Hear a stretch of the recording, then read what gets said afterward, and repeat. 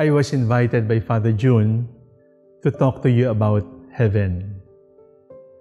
I will just talk to you about the theology of heaven. I am very afraid to talk about heaven because I am not sure if I can go there. Because Father June might go to heaven and might be surprised that I am not there. So, what is heaven for us according to our Catholic teaching? Heaven is part of the 4 last things that we Catholics teach and proclaim. There is death, there is judgment, there is heaven, and there is hell. So, for our conference today, we are going to talk about heaven. According to Fulton Sheen, heaven is love without pain. Hell is pain without love. And purgatory is love with pain. So heaven is life everlasting. Heaven is life eternal with God. There is eternity waiting for us when our lives on earth are over. There is the eternity of life, but there is also the eternity of hell. Hell is eternal, and there is no recess, there is no vacation from hell. On the other hand, heaven is eternal bliss. For our study today, I'd like to focus on 3 important words about heaven. Number 1, heaven is a process. What do we mean when we say heaven is a process? Salvation is a process.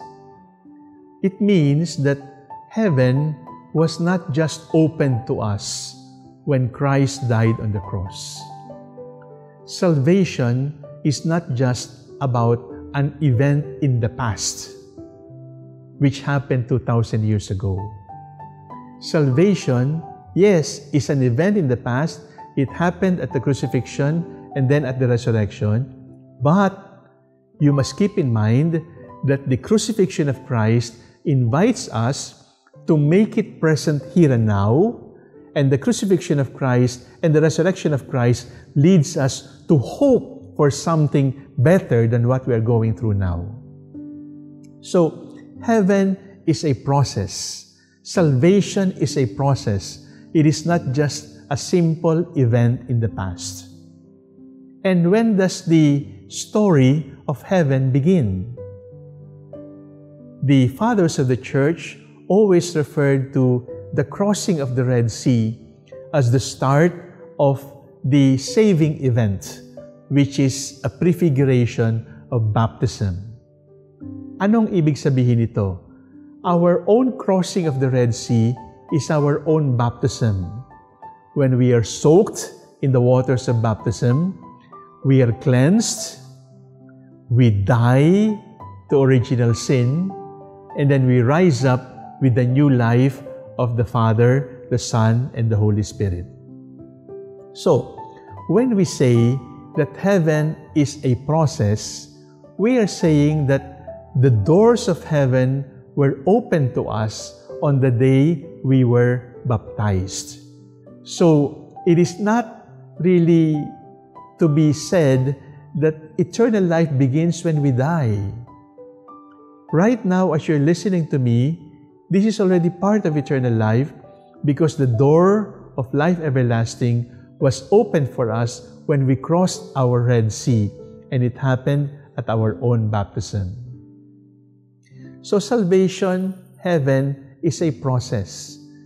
Do not say, Christ has saved me from sin 2,000 years ago, and therefore I have nothing more to do but to accept Him as Lord. You must accept Him as Lord, yes, but you must also prove with your life, by your deeds, by your works, that you have really accepted Him as Lord in your life. So heaven is a process. It opened for us the door of life everlasting when we were baptized, and constantly every step along the way, we must recognize that we are getting nearer and nearer heaven. Heaven is an invitation for us to live as men and women of hope. Anong ibig sabihin nito? Sometimes we can be too secular, too worldly, too materialistic, that we just want to enjoy this world. But we forget that even if you live for 100 years in this world, that is still nothing compared to life everlasting. You forget that even if you enjoy the best cake or the best whiskey or the best champagne in this world, that is still nothing compared to the eternal banquet that we will share in heaven.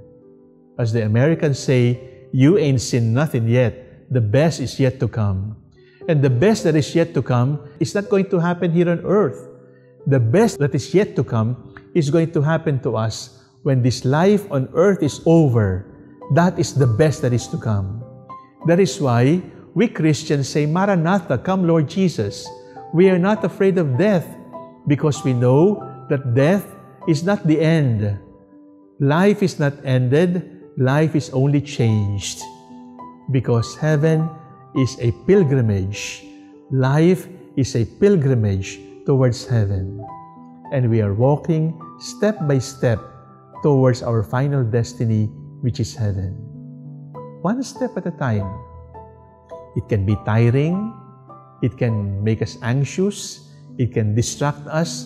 But one step at a time, we will get to heaven, our real goal, our real home. The second word that we must remember, according to St. Augustine, is that heaven is a reward. Oops. Do not get me wrong. I am not saying that heaven is a prize for the well-behaved. I am not saying that. Because in the letters of St. Paul, especially to Timothy, the Lord says, when God crowns us, He actually crowns His own gifts. Let me explain that. When we say heaven is a reward, God is actually rewarding His own gifts that He has given to us. I'll say it again. Meron bang tayong pinanghahawakan? Meron ba tayong mabuting ginawa dito sa mundo na hindi galing sa Diyos? If there is anything that we have done here on earth that is not from God, it is only sin.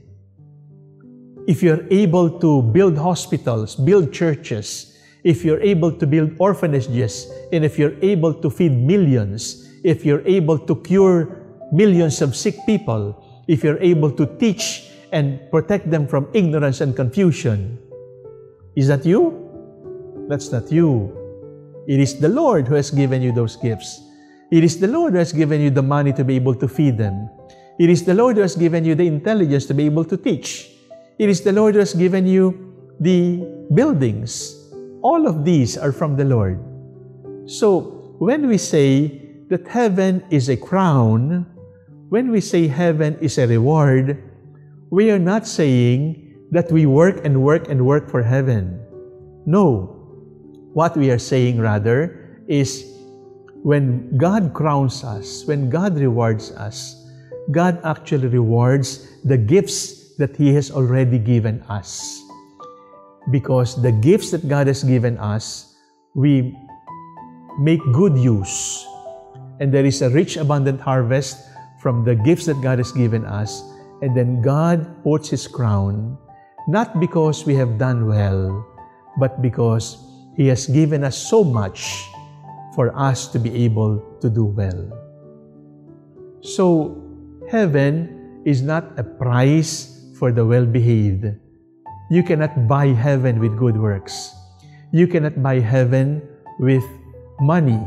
You cannot buy heaven by simply obeying the commandments. Everything that you are able to do is God's gifts to you. And when you're able to do, carrying the good things that you have done here on earth in heaven, God crowns the gifts that He has already given us. So, hindi naman talaga siya reward. Hindi naman talaga siya prize. because every good thing that we have done is already God's gifts to us, and we have not done anything good except by the power, by the grace of God Almighty. The third word about heaven is obedience. Obedience. The doors of heaven were closed because of the disobedience of Adam and Eve. And the doors of paradise were opened again because of the obedience of Christ dying on the cross. So obedience is the sure way to heaven. And obedience is the best proof of love. You want to prove your love? Love cannot be always romantic, but love always listens. And God listens to us. God, in a manner of speaking, loves us by giving us His ears. And when we listen, it is actually born of love. The proof of love is obedience. And we are saved by obedience. And the way to heaven is by obedience. The doors of heaven were opened for us by the obedience of one man, and that one man is our Lord Jesus Christ. When we were baptized, we were configured into Christ. So, here on earth, our only goal is simply that: be who you are. Be who you are. And who are you? I am Christ. Who are you? I am Jesus. I have been baptized in the name of the Father and of the Son and of the Holy Spirit. I have been configured to Christ. And as a member of this church community, I am a part of the body of Christ. Now, my dear brothers and sisters, be who you are. Your body is not yours. Your body is Christ's. Your mind is not yours. Your mind is Christ's. There is not one cell or tissue or bone or blood of your body that is yours. Because every bone, every drop of blood that is in you belongs to Christ.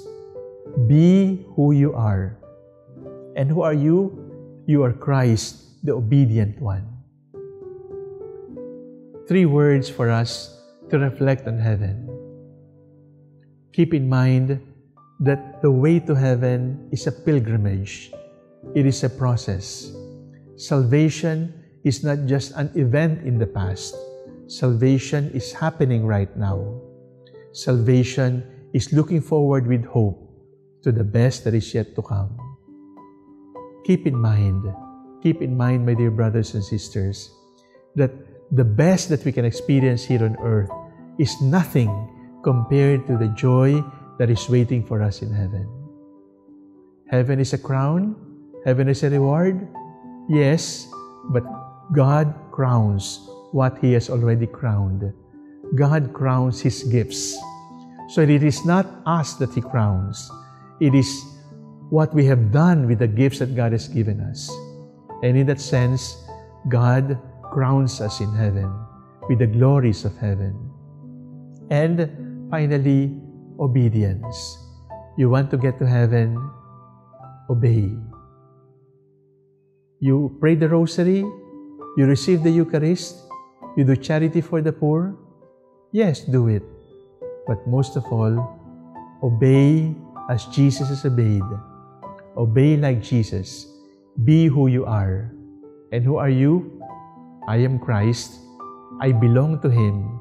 And all that I have, all that I am, belongs to Him. When you put it together, that is heaven. God bless you.